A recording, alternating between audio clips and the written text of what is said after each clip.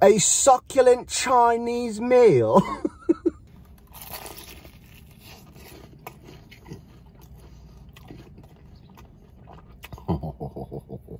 It's Black Hoodie, I'm back cooking these goodies. Look at these views from cooking these foods. Yeah. Get your hand off my penis!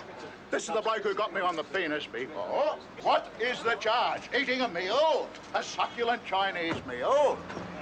Oh, that's a nice headlock, sir. We back in a schwip. I'm hungry. I'm also laughing about the last video where people were like, it looks hot out, but you're wearing a jacket, so it's making me hot through the screen. Am I making you hot through the screen? But really though, yeah, people are like, he looks like he's physically hot, which is making me physically hot because it's supposed to be summer out where you are, because it's summer out where I am. But what you don't understand about Canada is that even in early June to mid-June, summer isn't that hot yet. And this is a very thin jacket. Also, it was 9 o'clock at night. It was a nice day. The sun was out, but it wasn't that hot yet. So maybe let's call it 15 degrees Celsius in Fahrenheit. I don't really know what that is, what that converts to, but it's still not that hot. It's just like a springy, fall-y day. Like, it's not like the sun's there, but the brisk is there. You know, it's iced tea in the air. It's just brisk and it's not humid.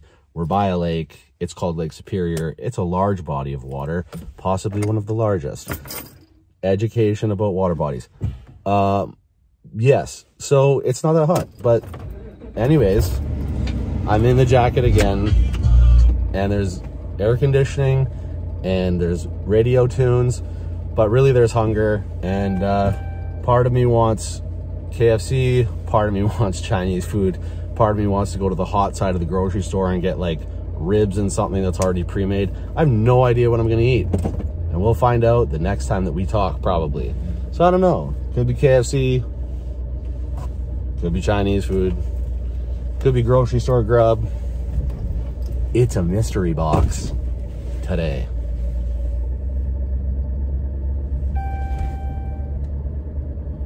It hath been decided, I shall reveal. Vietnamese, Chinese, dine-in, takeout, and delivery. Almond. So it hath been decided. I went Chinese. We have a place called Asian. It's literally just called Asian. Okay, it says Oriental on the sign too, which apparently, are we allowed to use that term anymore? I don't know, okay? But I think at a time it was controversial. I did start at the grocery store. I went into like the hot spot at the grocery store, you know, the hot to trot shit. It's like it's already ready. And for some reason in my head, I'm like, ribs would be cool, and have just like a random hot side, hot meal grocery store shit, but they had nothing in there. So then I left, and then I parked in a parking lot, and I was like, a turkey club would be good, but then I didn't know where to get that. And then I was like, KFC, and then I looked at the KFC shit, and I was like, that'll be boring. And then I was like, I really haven't had Chinese in a while. It's across the street. So we go there. And I got myself a combo plate. I'm waiting for it. It's 10 minutes away. Well, probably about 7 now. And chicken fried rice, chicken balls. We got a couple lit cigs, aka Vietnamese spring rolls coming. And then I'm trying something new. I'm trying the sweet and sour spare ribs. So I really hope they're not janky and jiggly and all that shit, because sometimes the little riblets and spare ribs can be that way. But I think they shall be good. So in 7 minutes, we can eat. I can eat. We sort of eat together. It's sort of mutual. Virtual, mutual insanity. Gotcha. All right, we got to bring you in for the goods, of course. These Vietnamese spring rolls with the bubbly, crispy wrap. And the pork, glass noodles, and all the stuff inside. Very, very nice. We're going to light some cigs with that cig lighting sauce right about here. Got a spare one in the back. And then the main event, the chicken fried rice. Got these sweet and sour spare ribs and a balsh. Go ahead and have a little pour over these spare ribbies, you know, and just like that. We'll go per dunk on the balls. Gotta go per dunk on the ball. All right, y'all. He's splurging tonight. This is what $30 of Chinese food looks like. Now, I don't know if that's expensive where you're at, but here, $30 single plate, pretty standard. Anyhow, let's go ahead and try one of these spare ribs first that I was kind of worried about in terms of their jiggly and if they're good or not, but we'll find out. Okay.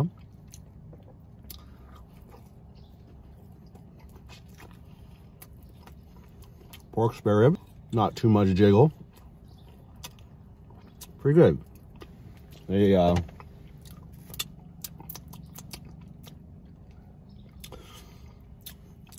No, we'll find out. They're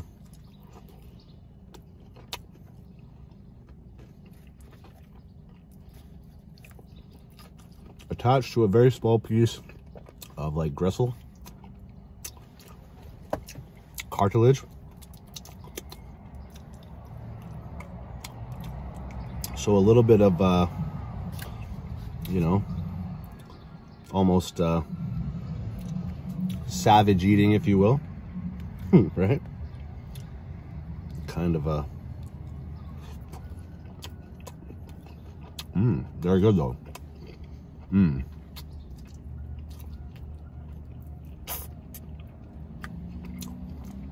Actually really good.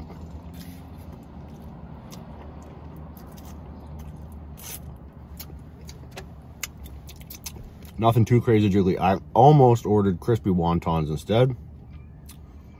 Have to try that next time.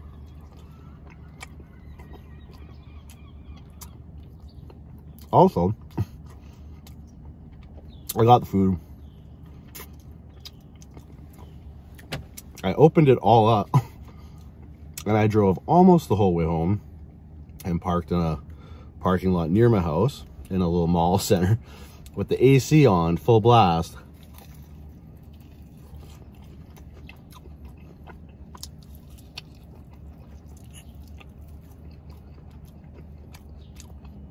In hopes that this would cool down some. And it did.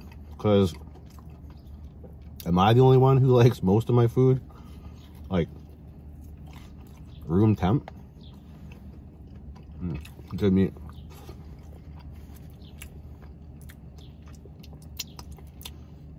I do like my food to come down in heat, so it's like so much more flavorful and enjoyable. There's actually a place right behind me, another Chinese spot called JJ's. I've heard good things, so that might be the next spot I have to try.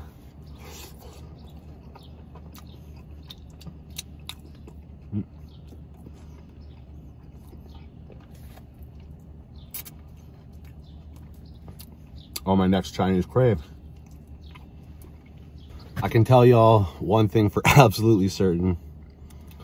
My eyes are roasted right now. They are so stressed because of the pollen. The seasonal allergies are kicking my ass. I feel like I just saw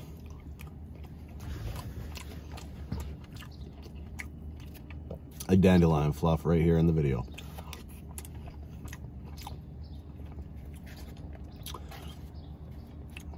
There's literally like an onslaught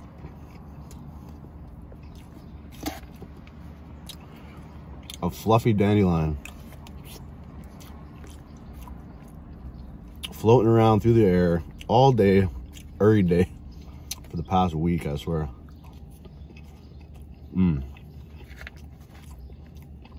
The rice is killing it.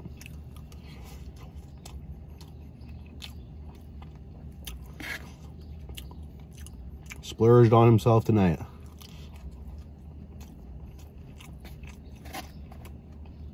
But it's worth it.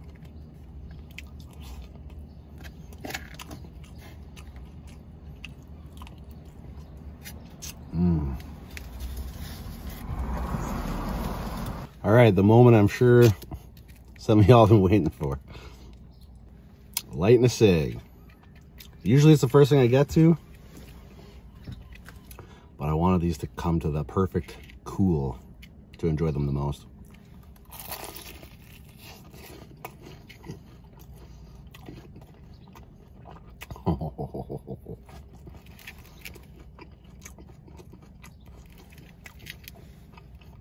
One of the best inventions on the planet. These wraps.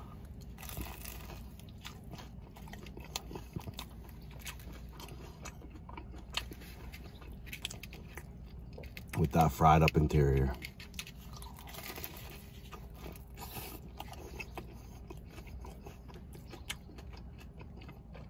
Divinity.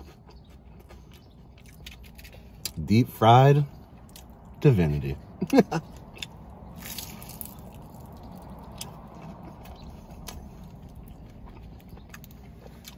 Greasy crunch. Adieu, madam. Whatever that means. All right, chicken ball. Feels like a perfect one.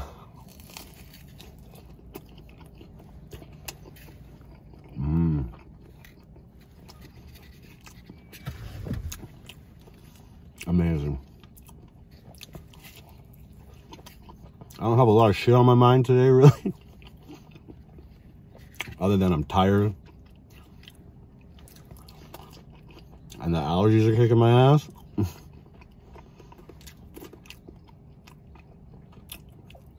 Also, I found the show called The Deep End with Teal Swan.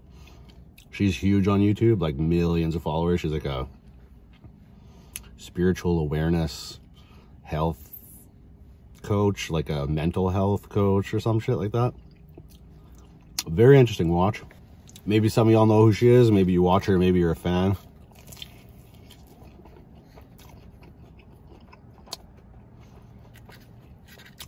But she's got like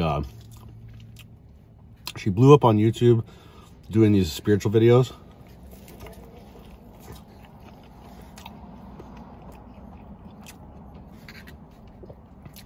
And now she has like a retreat where you pay like $5,000 and you go work with her and her team in person and like release traumas and do shadow work and go deep on yourself for a variety of things, purpose, meaning, people who are suicidal, like all this stuff.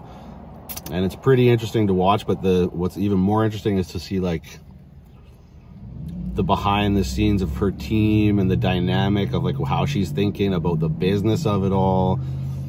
And there's people who love her and people who absolutely think she's like a psychotic, narcissistic, dangerous, like cult leader type vibes, because she really has no doctoral, medical, anything, right? She's just a person who believes she has this guru level of awareness, and that she started making videos, she blew up, she got the clout, people really resonated with it, and now she's just her own practitioner of this essence of herself, really. She's just, it's her essence, her human, or her gifted essence of like, this is my understanding about things. She's been through a lot of weird shit though. She's been through 5 marriages and she's 37. So that to me is a little bit of a red flag. Like if you haven't had a successful relationship 5 times over,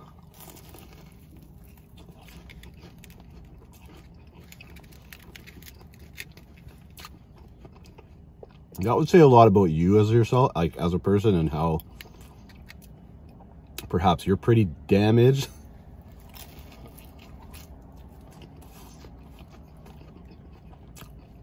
And maybe like you're a lot of your own problem, but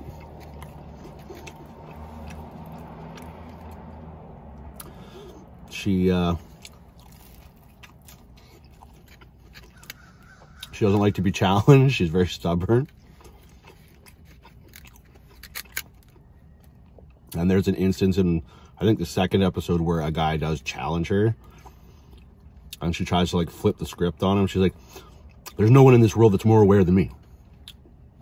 I am the ultimate awareness.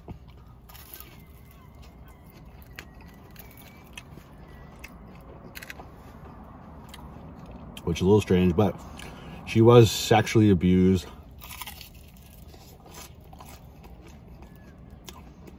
by an older man when she was young, but he was like trusted by their family. And I think he might have been in religion.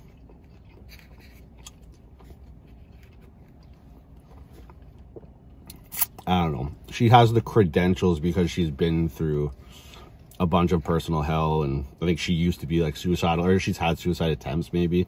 I'm not sure, don't quote me on that, but there was a whole thing where in her teens she was like super messed up. I'm pretty sure she had suicide attempts. So anyways, people resonate, but she does, like, she travels and does also huge conventions essentially. She just sells out rooms and has people on from the audience to talk in front of other people about just like certain life struggles and traumas and things like that. And it's a psychologically interesting show. And what she does is actually very interesting to me as well. That being said, I'm not like a stan of her or anything. I don't fan her. Like, I just look at her at a very neutral level, because a portion of me does hear a lot of what she says, and she has a lot of good points and information, and she does have a lot of awareness, like observer consciousness kind of deal. But in that same token, she also seems like she can't be trusted. She seems very controlling, manipulative, a little bit snaky, a little bit inauthentic, a little bit disingenuous, a little bit out for the clout and the paper that comes with the clout, a little bit of loves being center stage,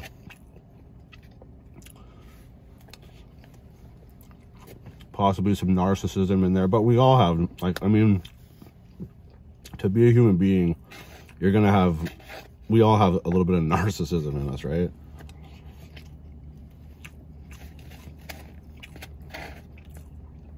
It's built into the human experience. Just some people are extreme and take it super far.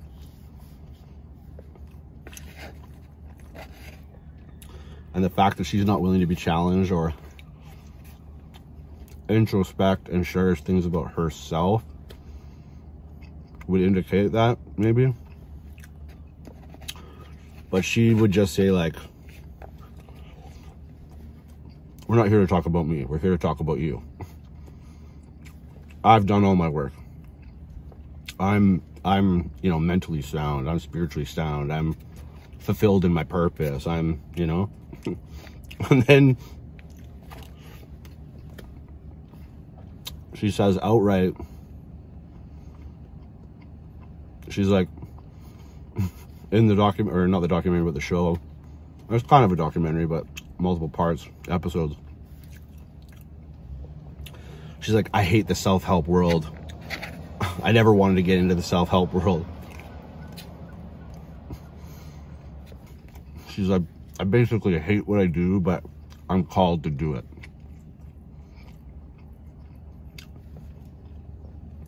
But I'm getting into the thick of the episode where there's this like journalist lady investigating all these claims against Teal Swan of people who are like, going to her made me worse, more suicidal, more depressed. It ruined my life, basically. And then there's like family members and parents and stuff. Like my daughter or son went to her, and then they did take their own life after going to her, because she has an open dialogue philosophy about suicide, and basically is like, ask people just bluntly, straight up. Like, she's like, so why are you still here? Is there any reason for you to be living? Like, she encourages people to be very truthful about their suicidal ideation, which to me, I'm spilling rice all over myself, which to me, honestly, I think it's pretty, you know, people want to stray away from those topics and tread on them lightly and tenderly. But I believe to allow to be fully visceral, open, and raw about those thoughts and ideas is, I think, a good thing, because it's just another one of those stigmas in society where people just want to bury it under the rug and treat it with this like fluffy approach, when it's really one of the most intense things a person can really be going through in life.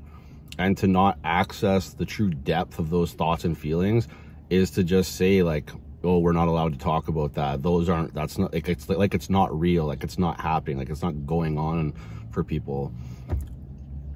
And I think that makes people feel more alone, more isolated, more secluded. Like this is some taboo, like we can't have an open discussion about why, you know, whoever, like the inclusive I, like why I feel this way, right? Like why that person talking about it feels that way.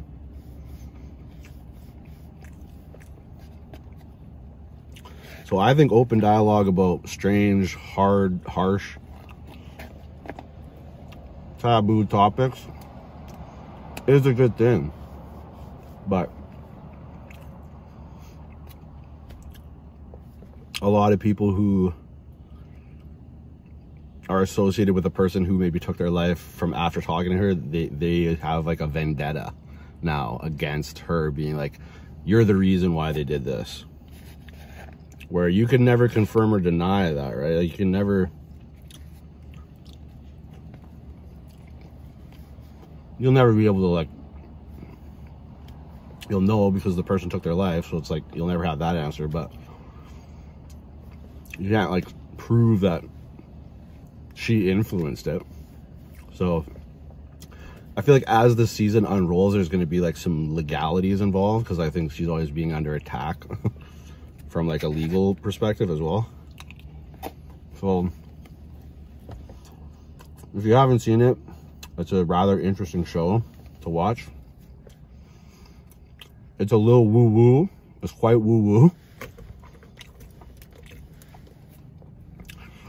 And they channel spirits, they channel dead people into other vessels type thing. Like, and you don't know what to believe. It seems like, oh, this is all bullshit, or it could be real. Like, you know what I mean? And then they do like these regressionary sessions where somebody sits with somebody and they try to like kind of almost hypnotize and coax you into the past to bring out these like forgotten memories of trauma that you've been burying or repressing. And then people just have full on like just shaking with anger and tears and just look like their head's gonna pop off type explosion of emotions, and just screaming and shaking.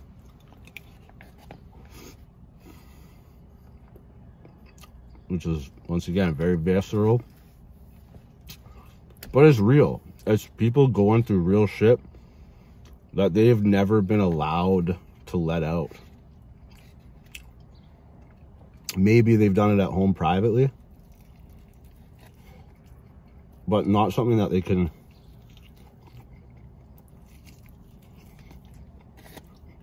publicly do in front of someone else or multiple people, and then have the group, like certain people in the group, they resonate with that person's trauma. They're like, that happened to me. And so then there's dialogue. So it seems healthy.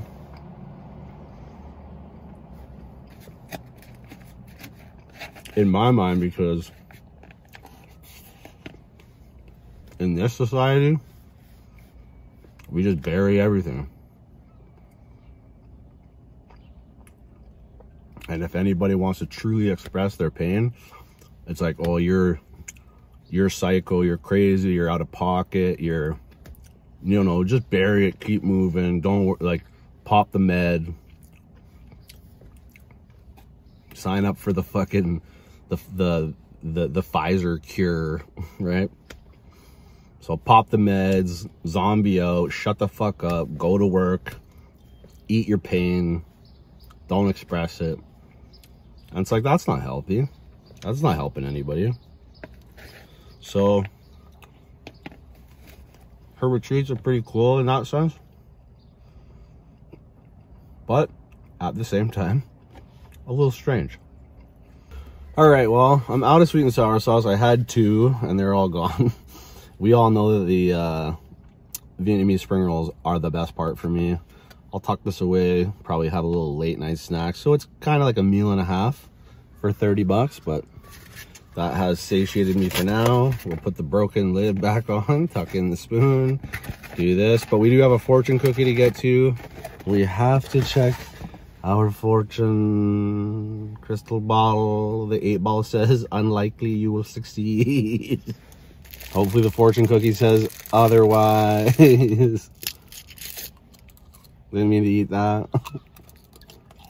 Oh, okay. All right. I'm headed in the right direction. And I need to trust my instincts. And like I said on my last video, the God first on OnlyFans, my instincts to start